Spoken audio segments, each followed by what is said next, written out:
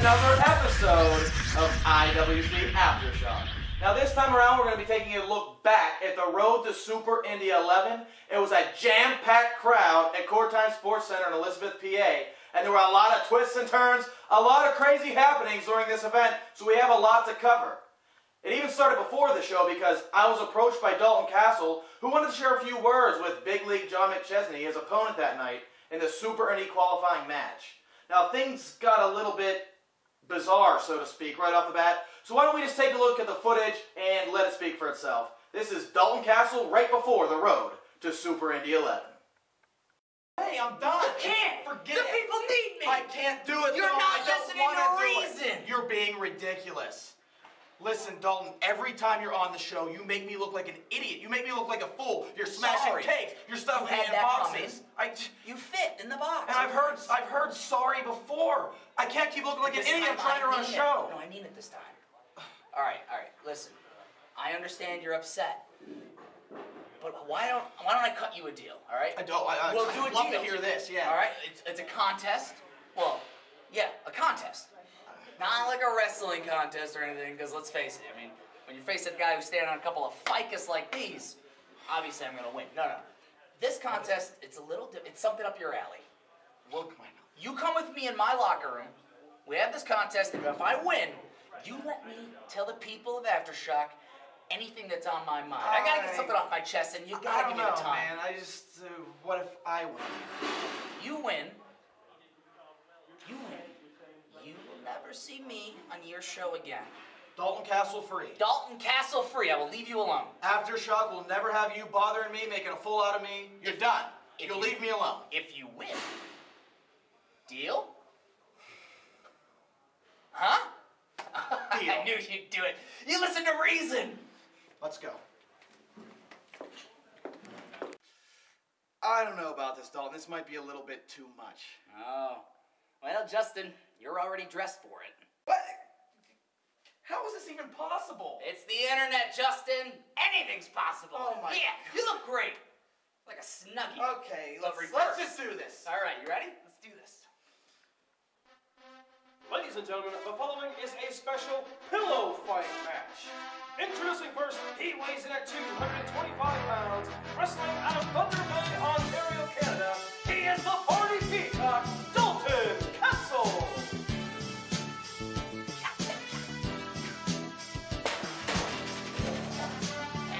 Yeah! Woo! And his opponent, wrestling out of Elizabeth, Pennsylvania, he is the host of IWC Aftershock, the Punisher, Justin Plummer.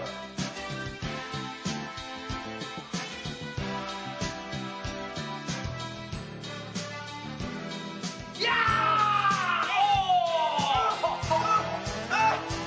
I'm winning! I'm winning! I'm winning! Whoa! Justin? Are you bleeding? Yeah, you're bleeding. That means I won. I won! I could just say whatever was on my mind. You're all mine. That's right. Now, you probably noticed, lately, this Party Peacock hasn't been exactly happy here at IWC. You know, I haven't been getting the attention Dalton Castle deserves. People haven't been paying attention to me. I deserve that attention. And it dawned on me. I knew what I had to do. A peacock spreads his feathers and his colors to draw attention. I need colors. I need something shiny. I need that Super Indy title around these abs. And the only thing standing in my way right now is you, John Big League McChesney. Tonight, I'm gonna chew you up and spit you out. Clean yourself up, Justin. Thanks.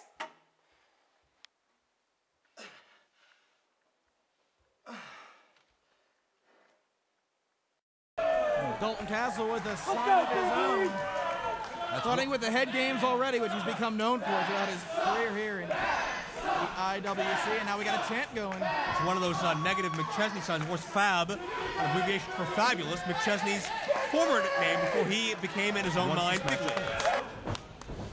That's it. The slots are filling up fast. If you want to get in, you got to make your move. And there will be 3 more invitations sent out. Check out the eruption as McChesney gets serious. Wow. Unloading on the Party Peacock. Cradle for 2. So, this is the end of the qualifying matchups we're going to see. At least so we assume, unless there's someone has an injury or has to back out for other unforeseen circumstances. This may happen. So what you're saying, Joe, is this is it. One of these men's getting in, the other one's done, no more chances. So it's do or die right here tonight. Oh, absolutely. And much like we saw with some of the other guys who haven't qualified, Aaron Draven, Aiden Vale, great athletes. Can't take anything away from them. Oh, McChesney. You can wrestle a lot of matches, but you can't wrestle a lot of guys like John McChesney. And McChesney soars with a suicide dive. Big League showing that agility as well. Watch Dalton elevate himself, and down with a DDT. You can see McChesney's head side switches to go behind. Dalton, springboard, beautifully done, but McChesney a step ahead. He's been back and forth, counter after counter. Matchup really opening up. Look at the strength! Midair with a bridge, down air fall. It looked like Dalton had his first Super Indy berth. He wants a chair, but that's not a wise move. You're gonna get disqualified, pal. He's got to go to one of his fans. Whoa, look at the ring! Wait a minute! Is that the masked man? It was a masked man. Joe, I almost missed it because I was watching McChesney on the outside. Well, no, wait, he had a pipe. We've seen him with a pipe of some sort before. We just... No! Not this way! Why did he get involved now? John McChesney. Here is your winner, and advancing to Super Indy 11, Big League Champion. Joe, there he goes! McChesney. Get him! Somebody get him! Somebody get that mask off! And that doesn't fit the MO. First 2 victims were founding fathers. You got a founding father in the ring, but Dalton Castle got laid out, helping Big League John McChesney. So as you can see, the masked man getting involved once again in the IWC matches. But this time, rather than attacking one of the founding fathers, he helped him, and Big League John McChesney is now qualified for the Super Indy 11 tournament. Now, speaking of the masked man and all the impacts he's been having around the IWC locker room, we know that at Combat in Clearfield 3 last week, he attacked Super Hentai, injuring him and causing Hentai to miss Road to Super Indy 11. Now, that may have had something to do with the fact that Mickey Gambino was also not in attendance at the Road to Super Indy 11, leaving his tag team partner and brother Marshall Gambino alone in his fight for the tag team titles against the One-Nighters. But Chuck Roberts wasn't going to let it be a handicap match. He added a little twist. He said that Marshall Gambino would team with rival Jimmy Vegas to face the One-Nighters, and here's the catch. If Marshall got the pin, the Gambinos would be the tag champs. But if Vegas got the pin, the Founding Fathers would get the straps. In the end, it didn't matter because the 2 men couldn't get along, and the One-Nighters retained the titles once again. I was able to catch up with the One-Nighters following their victory. Let's take a look at what they had to say. Ladies and gentlemen, Justin Plummer here with IWC Aftershock, and I'm in the locker room with the One-Nighters, the IWC Tag Team Champions. Gentlemen, tonight you retained your titles against the odd tag team of Marshall Gambino and Jimmy Vegas. But we also crowned new #1 contenders, the Blue Collar Slaughterhouse, and they're going to get a shot at those belts at Mountain State Madness 2. Woo-wee, Justin Plummer, the Blue Collar Slaughterhouse. Mountain State Madness, New Well West, for it's a 1-horse piece of crap town. We're stepping in the ring against a one-horse piece of crap team. We beat them once. We beat them twice. Just because they have a third guy doesn't mean they have any better a shot of taking these IWC tag team titles from us. You know, that's right, Nikki. We just beat the two best tag teams at the same time that IWC has besides us. I mean, we beat them. We beat both. We beat them both. We beat the Founding Fathers and the Gambino brothers. We beat 4 guys. I mean, technically, we beat the whatever, but we beat both both teams. Beat them both. And the Blue Collar Slaughterhouse thinks they have a chance. Those redneck hillbillies think they have a chance against the one-nighters, the best tag team that IWC has ever seen. Blue Collar Slaughterhouse. They're in for a rude awakening. So I want you, Blue Collar Slaughterhouse, all 3 of you, get real close to your computer screen, to your television, to your Apple TV, whatever it is that you watch, and zoom in real close. Go ahead, zoom in real close. Because that's the closest you're going to get to these IWC tag team titles. And that, my friend, is a wrap. Ladies and gentlemen, the one-nighters, your IWC Tag Team Champions. Now let's not stray too far from the Masked Man controversy, because at Road to Super Indy XI we were looking for answers regarding the situation. And it's answers we got, because live on the big screen backstage for all of the fans to see, we found out that all along it was Jimmy DeMarco's ploy to keep the attention off of himself and Chest Flexor. And not only that, Jimmy had been working up a secret alliance that was sure to rock the foundation of the IWC. Let's take a look. Ladies and gentlemen, Justin Plummer here with IWC World Heavyweight Champion, Delicious Jimmy DeMarco. Now, Jimmy, earlier tonight, Norm Connors stated that he was going to dedicate every fiber of his being to ruining you, and it was going to start here tonight. Well, it hasn't happened yet. Your title match versus the heavy metal Jesus Logan Chulo's up next. What do you have to say about Norm Connors' threats? Well, Justin, all I have to say is, Johnny Depp. Go. First off, you ever put your hands on me again, you or you. DeMarco, I'm not just gonna fire you, I'm gonna have you arrested. And DeMarco, don't forget I know you rather well. I know if you go to jail probably one more time, it's probably gonna be for a long time, DeMarco. Flexor, title match, you out. Go. Barb. Bye. Go. Look at me. Where's McChesney? Oh, no, he won. Where is he? Where's McChesney? Well, why would I know him? Yeah. You know what, Jimmy and everybody out there?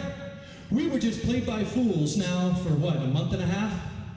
We're just totally played by fools. You know, I walked away from the Castle McChesney match. I came to the back and I said to myself, what in the world would there be a masked man involved in that match? And you know what, Jimmy? It hit me. It hit me like a ton of bricks, and I saw it, but I just couldn't tell.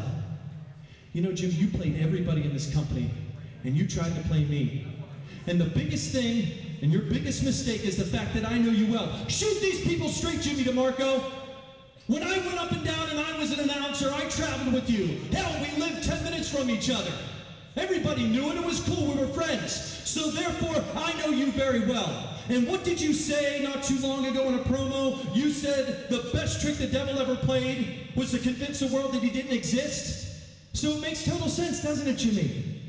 Founding fathers, the guys that chased you for a year and a half, Vegas gets a concussion, hentai's out, and you have the audacity to have in that brain of yours, you put it on your own cousins, the Gambinos. So while I and everybody else are looking to the right, there's you, Jimmy, on the left. And I guess you did McChesney a favor, didn't you? You did him a favor. There's going to be no masked man, is there, Jimmy? Because it's all a big in your imagination. Hey, everybody, if you think there's going to be a big unveiling for a masked guy, there's no more masked guy. You're not going to see it, and you know it. And the reason you know it is because your plan was just foiled. Well, Jimmy, I'm not going to let it happen again. Evil Chuck! I'm crazy. You're crazy. But you know what I have to say? I mean, you just thought that up yourself? You really thought that whole conspiracy theory up yourself? Well, I gotta say you're a lot smarter than you look, because you're right. You're actually, I mean, really right. Wow. Ain't no mask man here, Robert. Why would I wear a mask and hide my hot face, you idiot? Hey, somebody get over here and hold this, or I'm gonna kill him. Hey, Norm, you think you're so smart? Not so smart. I'm the smartest. Get over here, Plummer. What up?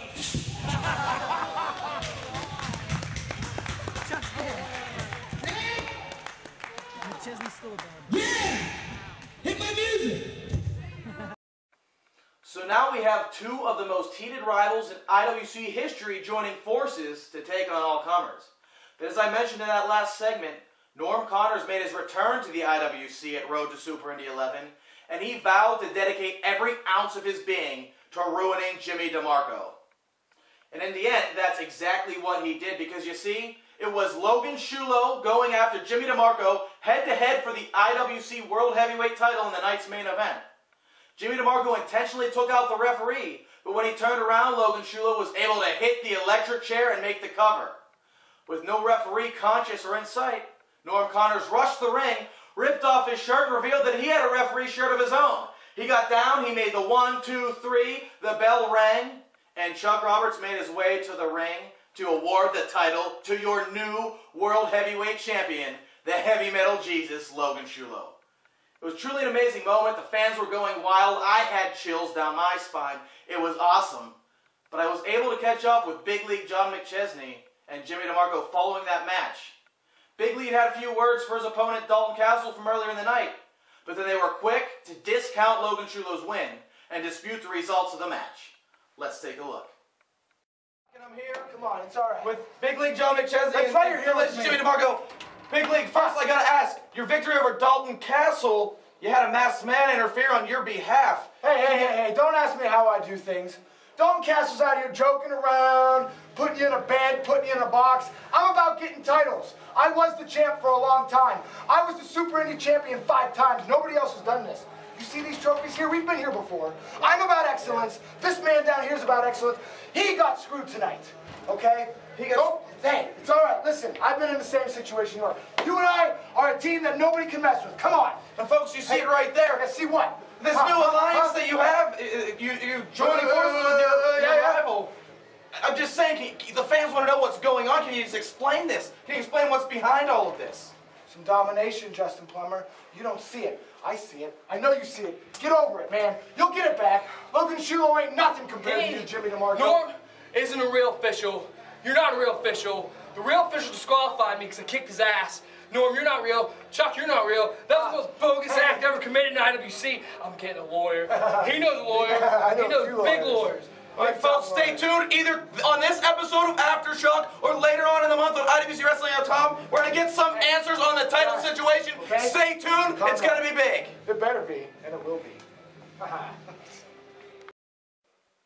Ladies and gentlemen, Justin Plummer here with what appears to be your new IWC World Heavyweight Champion, Heavy Metal Jesus, Logan Shulo. And Logan, on behalf of IWC Aftershock, I'm going to be the first to congratulate you on your big victory tonight. Justin, thank you so much. Thank you for having me on Aftershock. Let me tell you, it feels real good right now. The past couple years, every time I go out there, every show, I try to give everything I got, and it feels like it all came together tonight. Feels real good. And it all paid off. You have that title over your shoulder now. I hate to rain on your parade. I hate to bring the mood down because I can tell you're excited, but I caught up with Jimmy DeMarco earlier in tonight's episode, and he's actually calling into question the results of that match. He said that Norm Connors is not an official referee. He's disputing the results. What do you have to say to defend yourself to DeMarco's claims? Calling into question. Let me tell you, when I went out there, John McChesney was at ringside. Thanks to a little help from Dalton Castle, he got out there real quick. So against all the odds, I still came out on top. I had Jimmy's shoulders down, the crowd saw it, and Norm Connors, with the referee shirt on, also saw it, and he made the count. I'm the champ, as far as I'm concerned. It's staying right here. Well, at least for the time being, you have the belt. So, ladies and gentlemen, I want to let you know to tune into IWCWrestling.com later on this week, later on this month, to find a definitive ruling on the controversy from tonight. But for now, it appears, here is your new IWC Heavyweight Champion, the heavy metal Jesus, Logan Shulo. So we have two sides of the story here, where Jimmy DeMarco feels he's been cheated. Logan Shulo says it is clear to all of the fans that DeMarco's shoulders were down for the 1, 2, 3. That left a lot of controversy, a lot of unanswered questions, so I sought out some answers for you, the fans of IWC Aftershock. I was able to catch up with Chuck Roberts, who was healing from his injury, to try to get a definitive answer on the situation. That's not quite what I got, but let's go and take a look at what Chuck Roberts had to say about the IWC Heavyweight title controversy. Ladies and gentlemen, Justin Plummer with IWC Aftershock, catching up with Chuck Roberts. Now, Chuck, we had a big event at the end of tonight, a little bit of controversy. Logan Shulo appeared to have won the IWC Heavyweight title, but the talk in the locker room is, does it count? Norm Connors made the 3 count. It was clear the shoulders were down, but isn't he official? Whoa. Does it count? Well, let me ask you something. Am I the owner of this company? Yes. And at Pure Talent, did Jimmy DeMarco lay me out with a chair? He did. Did that happen, right? He did, yeah. And during the night here at the Road to Super Indy, did John McChesney show his, well, the colors he's always had, I guess, and did I get super kicked right in the jaw? So do you think I have any sympathy for Jimmy DeMarco? You know, I'm trying to run a company here. And, you know, the fact of the matter is, you know, my goal here was to never make Chuck Roberts some type of a character. I just try to make sure that what is told in the ring is a story that our fans enjoy and love. Now, the fact that Norm Connors got in the ring and he made the 3-pin, look, here's the thing. Logan Shulo's got the belt. And I guess DeMarco, and people have already walked up to me and said, oh, DeMarco's going to get a lawyer and DeMarco's going to sue. And I expect that, okay? I expect that out of you, Jimmy DeMarco. You know, I wouldn't even think twice if I get a letter that says you're suing me. You know, but I'm not worried right now about the fact that, you know, you don't think that Logan Shulo's a champion, because the fact of the matter is he's got the belt and I raised his hand. And then we'll just have to see what happens from there, Justin. We'll just have to see what happens. That's it. Thanks, Justin. Now stay tuned to IWCWrestling.com in the coming weeks for all the latest news and updates regarding that World Heavyweight title controversy. Now Super Indy XI was jam-packed full of a lot more than what we just covered here today. But to see it, you're going to have to head on over to IWCWrestling.com's merchandise section and pick up the DVD from Sorgatron Media. It was truly one of our biggest and best events so far in 2012, so you'll be doing yourself a favor. We had more qualifiers for the Super Indy tournament, and we even had the first encounter between the breakup of Flippin' Ain't Easy, Michael the Bomber Facade, and the new and twisted Gory. And that's not all, folks. We got a lot of events coming up here. Don't forget, May 20th, IWC heads back to West Virginia for Mountain State Madness 2. Then on June 23rd, it's the granddaddy of them all. It's Super Indy 11 at Court Time Sports Center in Elizabeth, PA. Check it out. You know what? We may even have a few surprises between now and then. You're just going to have to check out our website, follow us on Facebook, or follow us on Twitter for all your latest and greatest news on everything IWC. Until then, we are unfortunately all out of time. And as always, if you're still with us, you just survived the Aftershock.